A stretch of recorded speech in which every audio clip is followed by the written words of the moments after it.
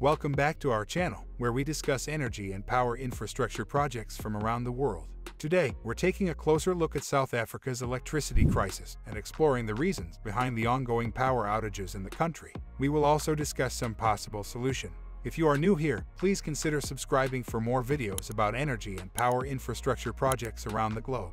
And please don't forget to click on the like button. Clicking on the like button do help support the channel. Background: South Africa has been experiencing a severe electricity crisis for over a decade.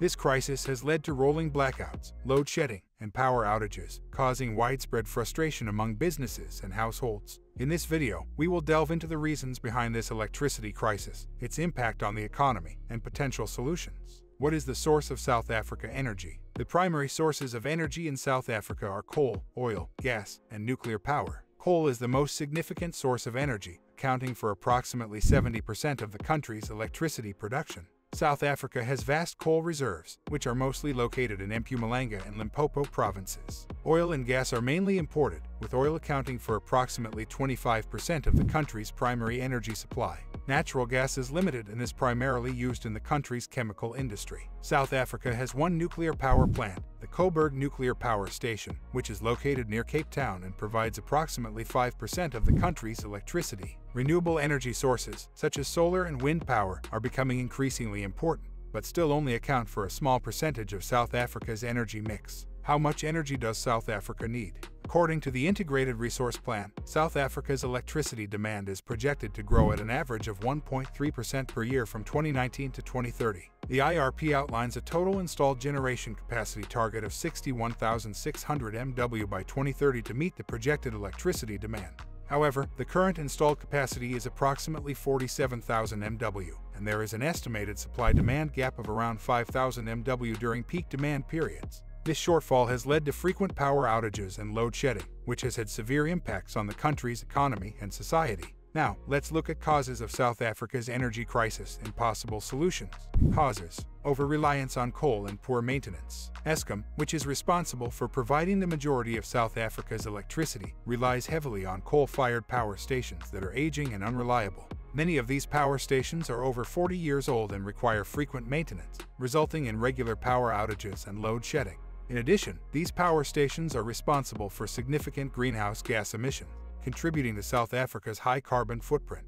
The reliance on coal-fired power stations is also hindering the country's transition to cleaner and more sustainable energy sources, such as renewable energy. The South African government has recognized this issue and has set targets to increase the share of renewable energy in the country's energy mix. However, progress has been slow due to various challenges such as policy uncertainty, regulatory barriers, and Eskom's financial constraints. Insufficient investment. Another key factor contributing to South Africa's electricity crisis is insufficient investment in new power infrastructure. The country's power demand has been growing steadily over the years, but the government has failed to keep up with this demand by investing in new power plants and transmission lines. This has resulted in a significant gap between supply and demand, which is further worsened by the aging infrastructure. Monopoly and lack of competition.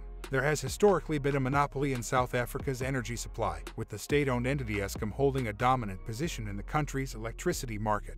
Eskom has been responsible for generating, transmitting, and distributing electricity in South Africa for over 90 years and still supplies the majority of the country's electricity. However, the South African government has taken steps to introduce competition and diversify the energy market in recent years. The Independent Power Producer Program, which was launched in 2011, allows private sector companies to generate and sell electricity to Eskom.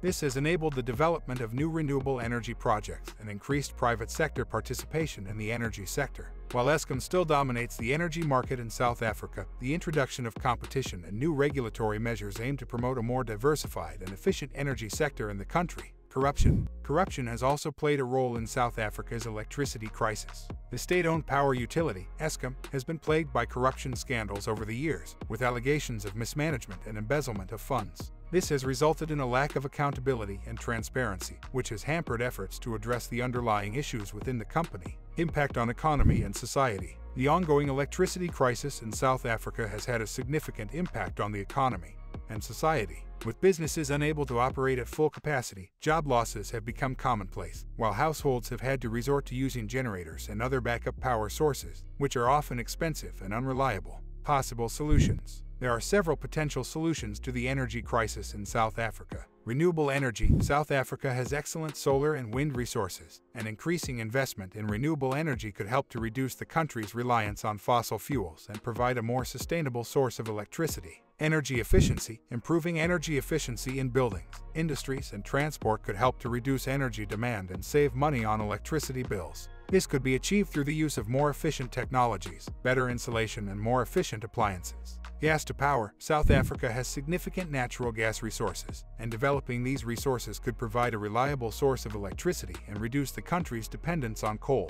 Nuclear energy. Although controversial, some argue that nuclear energy could provide a reliable and relatively clean source of electricity. However, this would require significant investment and careful management of nuclear waste. Independent power producers. Allowing independent power producers to generate and sell electricity could help to increase competition in the energy sector and provide a more diverse range of energy sources. Energy storage. Developing energy storage technologies, such as batteries, could help to address the problem of intermittent renewable energy sources and provide a more reliable source of electricity. Overall, there is no one-size-fits-all solution to the energy crisis in South Africa. Instead, a combination of measures will be needed to address the country's energy challenges and provide a more sustainable source of electricity for the future. South Africa's electricity crisis is a complex issue that is the result of poor maintenance, insufficient investment, and corruption within the country's power sector. Addressing these underlying issues will be crucial for resolving the crisis and ensuring that South Africa has a stable and reliable supply of electricity for years to come.